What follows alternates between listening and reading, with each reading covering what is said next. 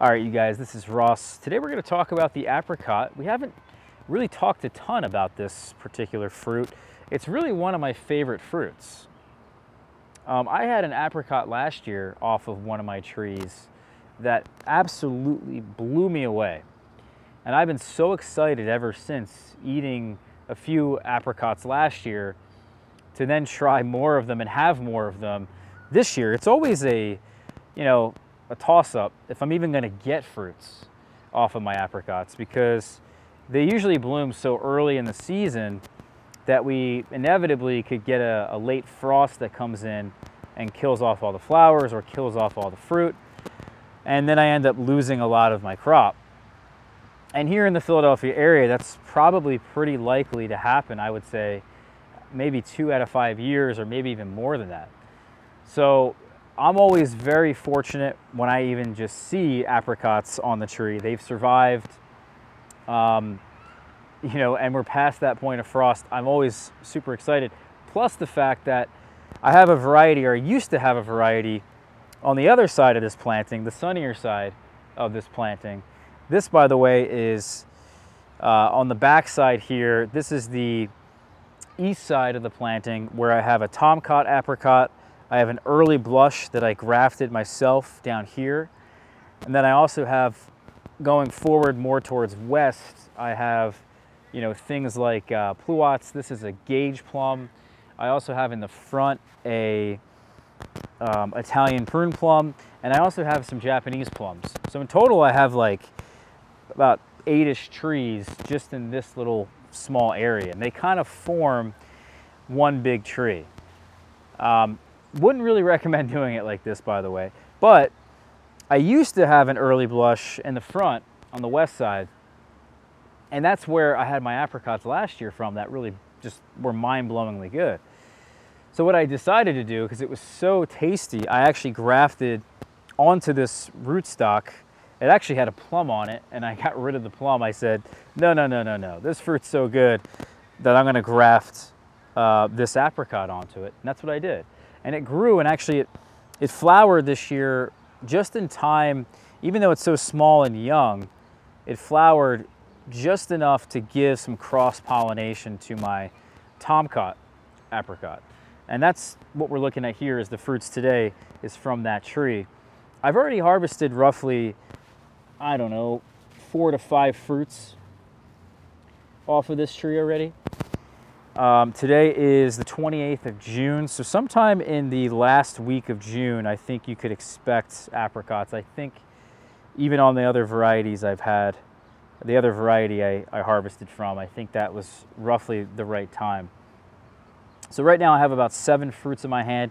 They're quite small, some of them, but they're not that much smaller than I think an apricot I've been buying at the stores. I really love this fruit, and this is probably the stone fruit out of them all, other than maybe cherries, that I buy actually quite often at the store, at the grocery store, when I don't have a total surplus of fruit. I also just eat a lot of fruit. So for me, buying fruit isn't necessarily the worst thing in the world, especially because the apricot I find and the cherries, they're pretty comparable to what you're able to grow at home, which I found to be really surprising this year with my apricot, especially on this Tomcot. Now, the early blush is so darn good that it's not comparable at all to what you get at the store. In fact, I don't even think, I'm wondering if that's even, there's something special about it, because the fruits I've had off of this Tomcot just have not been that impressive. As I said, if they're comparable to what you get at the store, is it even worth growing at that point, in a sense? Like the cherries I had for the last few years, they're sweeter. I wouldn't even say, by the way, they have a more intense cherry flavor. So in a sense, the grocery store cherries are beating mine, but they're definitely sweeter, they're fresher. There's something about them that's just clearly better. Not so much so that I would argue you have to grow cherries. And I would say the same thing about this Tomcot. Tomcot is just that variety that a lot of hobbyist growers, I don't know how well this one's being grown commercially or if it's being grown commercially. But a lot of people in the area in the Mid-Atlantic, especially in these humid places, really seem to like this one. It's getting a good reputation. So it performs well, and I don't really have any problems with it other than maybe a late frost. These fruits are completely grown organically. I have done no spraying. All I do is try to attend to the health of the soil and you know, plant different flowering plants to help encourage the right insects and discourage the wrong insects. And you know, with the help of a good bug ecosystem, I think you can really grow these fruits mostly organically, especially at home. There are some different blemishes and things on here that you might argue, well, that's probably not a good idea. I know, however, by the way, comparing the flavor of this Tomcot to the store-bought apricots, that they're perfectly ripe because they're falling off the tree. I mean, you can't get any more ripe. If I were to pick some of them, they come right off with absolutely no give whatsoever. And actually, out of the 7 I have here in my hand, I would say probably 5 of them have fallen off the tree. So there really is no excuse as to why these are so comparable to the store that I can think of. I mean, it is in a shadier location here. You know, on the other side is a bit more sunny where my early blush tree used to be. You know, now it's down here. But I actually think the variety has a lot to do with it. And I'll tell you why. So this is my theory. And we won't know. Maybe you guys can help me out. Someone can comment down below. It has a, you know, been eating apricots for years now at home, or is growing different varieties. But when you harvest something like a peach and you're growing peaches, you know, you can let them soften on the tree. These apricots, or this particular variety, Tomcot, doesn't really soften on the tree. It falls from the tree hard. Well, not totally hard, but hard enough to the point where you're thinking to yourself, this isn't a peach, right? If I wanted to pick my fruits early, like a peach, I could pick them off and let them soften up on my counter. And that's kind of like, you know, buying a peach at the store. Whereas these apricots, they kind of do the same thing, right? They turn the right color, grown commercially, they pick them and then they ship them across the country or whatever it is and put them in the grocery stores. So that's kind of why I would argue that these apricots I have in my hand are really not all that different than what you get at the stores, because in their basically perfectly ripe state, or most ripe state, I'm not really seeing any differences. I'm really just stumped. Whereas, this is the most interesting point I think of the whole video, or at least for me, is that the early blush apricot that I harvested last year, it softens up on the tree like a peach. When I picked that thing, it was so soft and juicy like a peach that it really was mind-blowingly good. It tastes like cotton candy. The sugar content was insane. The flavor explosion in my mouth was insane. And it quickly became one of my favorite fruits, and one of the fruits I look forward to the most. These,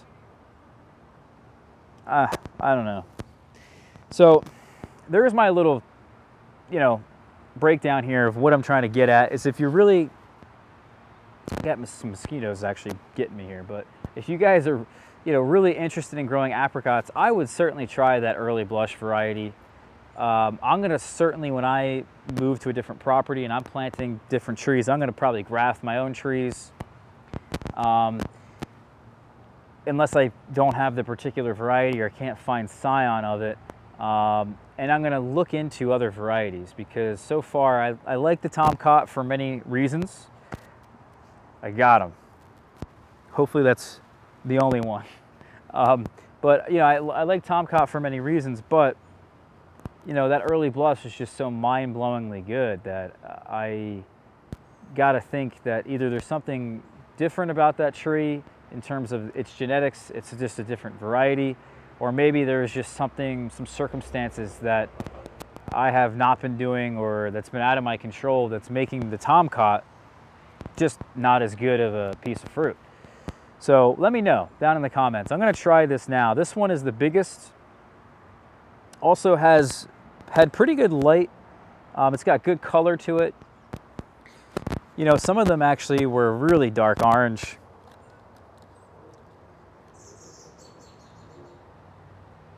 It is a beautiful piece of fruit. I would say the only little bump is right there.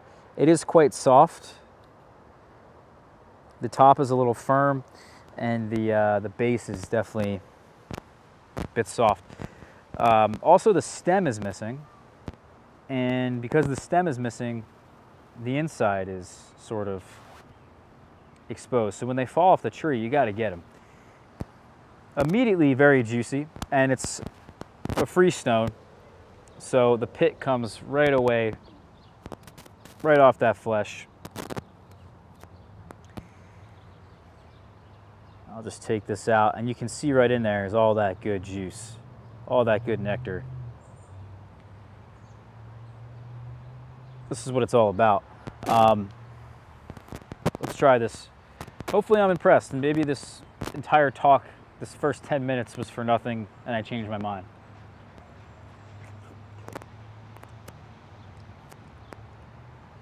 All right, that's a lot better than a store-bought apricot.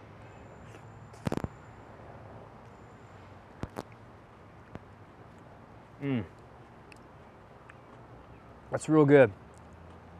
So maybe I just need to let them soften longer, because this one's definitely so sweet. Down here at the bottom, it's really softened up.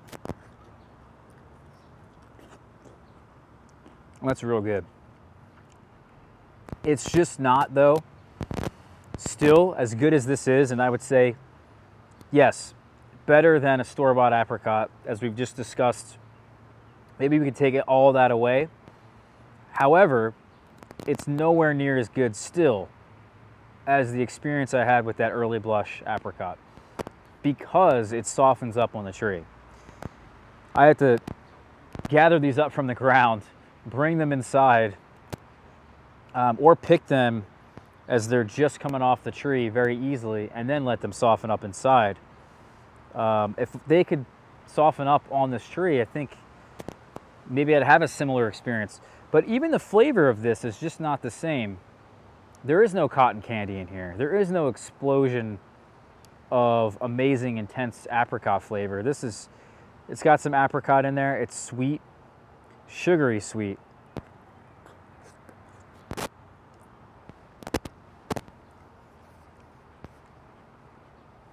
Quite soft like a peach. Should be. It is a good piece of fruit. I'm not gonna lie, it's great. But that early blush apricot, man, I'm telling you, go back. You guys, you guys aren't convinced, grow it yourself. I got mine from Adams County Nursery, and there's a video we did. I'll try to put it in the comments. I'll pin it to the top or put it in the description. But there is that apricot from last year we did a video on that's just mind-blowingly good. So I will see you guys soon.